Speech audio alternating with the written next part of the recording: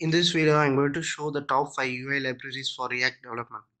Before we begin, I wanted to tell you that this is my opinion and based on my experience and research. There might be other libraries, but these are sufficient to develop a small scale to large scale websites. So please comment below if you have any other better libraries so that everyone will know about it. At number 5, we have React Semantic UI, which is the official clone of Semantic UI. It has the classic UI for everything like buttons, icons, image, input, everything.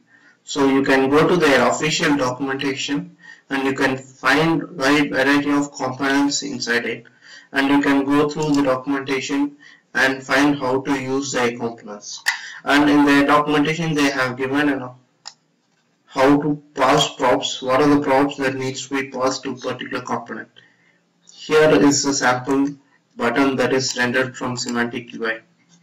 So we have a component for displaying flags of every country, icons with all the props that needs to be uh, passed to that component. Let's say if you want a circular icon, this parameter needs to be true for that component.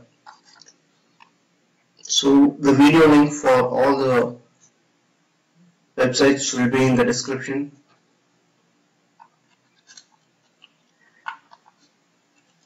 At number 4, we have React MDL. This library is based on Google Material Design Lite. It provides a wide variety of material components from MDL. They also provide a basic starter templates. We can start building our website based on these templates if we want. So these are the components that is available from React MDL.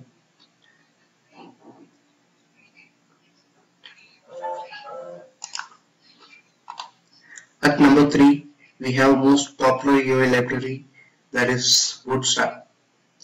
React Bootstrap is a library of reusable front-end components. You get the look and feel of Twitter Bootstrap. To use it, you just need to install it using npm React Bootstrap. Then for CSS, we just need to link to their Bootstrap CSS from one of their CDNs. So that's it. Then we just need to import the components in our file and just use the components wherever we want.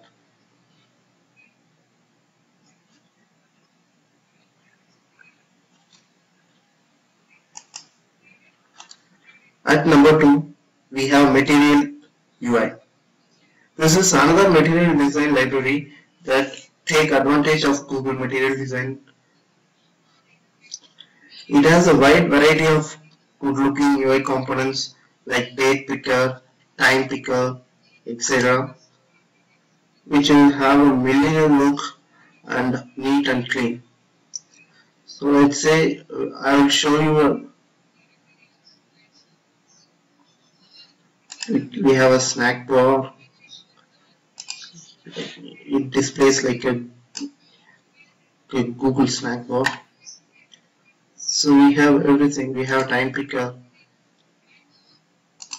with a good looking UI. So if you want to use material design in your websites, then I would suggest you to use this library. So this is pretty clean and neat.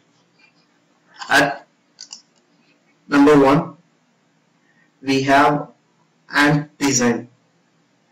This is one of my personal favorites. It has an enterprise class UI design language for web design. It supports most modern browsers and Internet Explorer 9 Plus with polyfills. They have recently released version 3.0, which has a minor UI reworks and improvements. It has wide variety of components that was not present in other libraries that we have discussed. For example, let's say we have mentioned here, If you want to use something like this at mention, like in Twitter or Facebook, we can use it. And then we have tree select.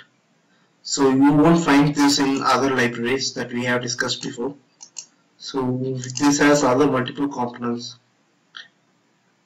We have notifications with wide variety of notifications like warning, with infos, with errors. We have component for paginations, and then we have messages, pop and forms. So there are a lot of components that we normally use in our websites. So just give it a try for this library and you will love it.